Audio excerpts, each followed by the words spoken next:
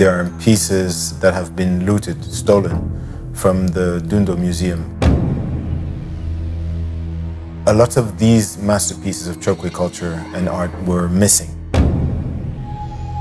A lot of them were out there on the market in private hands, very often with people who had acquired the work without knowing their origin and the fact that they had been looted. We decided to look for them.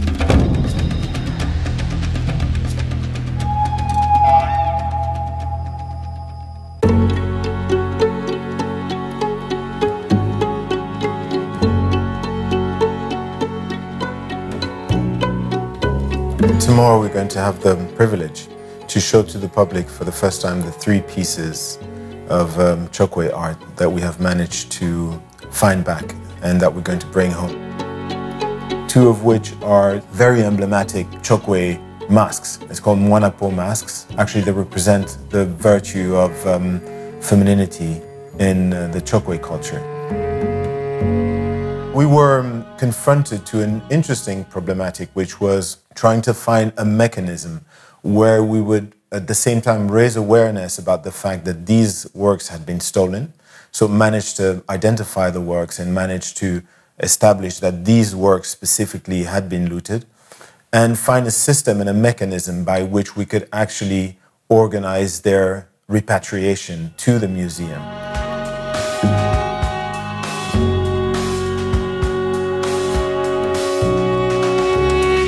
We decided, through my foundation, to create a fund that would gather the 15 most important companies or individuals in Angola.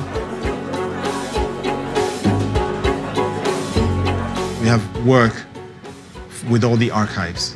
We have work like spreading the message across and around. We have work with lawyers.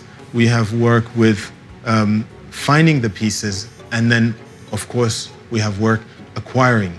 At the same time, we invite the collector to be part of the story of the repatriation of the artifact, coming to Angola, bring it back to the museum, and meeting the king of the CHOKWE people.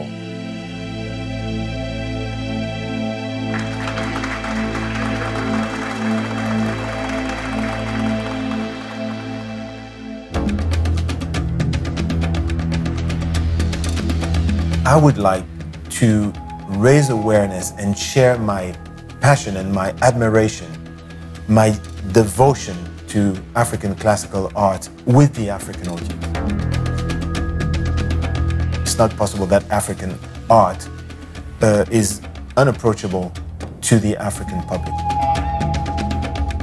This heritage coming back home would be an amazing opportunity to introduce the Angolan public and the African public to the treasures that civilizations have actually created.